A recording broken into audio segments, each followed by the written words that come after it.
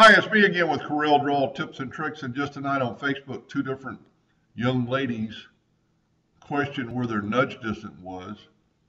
And when you're clicked on something, your nudge distance goes away. So you've got to be selected on nothing, and there's your nudge distance right there. And that's not the real reason for the video, because I have already explained it to them. But if you will hold down your Control and your Alt key and move it down, and you'll see that plus sign, and then when you let go of the mouse button first and then the Control, if you don't, you'll mess up. And then you can take that thing and park it up here on the toolbar, and it will always be there even when you have something selected. There's your nudge distance. So we'll set our nudge distance on 1 inch,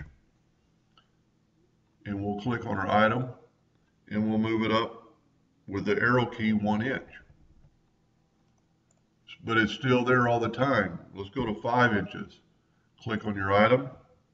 It'll move down 5 inches at a time. But the nudge distance is still always going to be on your toolbar to make it maybe a little bit easier. It's still right there when you're not selected, but when you're selected, it'll still be there. Now, as always, you need to go to Tools and Save as Default. But just remember, when you drag that away, hold down the Control and the Alt, you see the plus sign, let go of your mouse first before you let go of those other two keys. Anyway, and you could leave it, right there if you wanted to. The only disadvantage in that, when you change your distance, it might get in the way sometimes.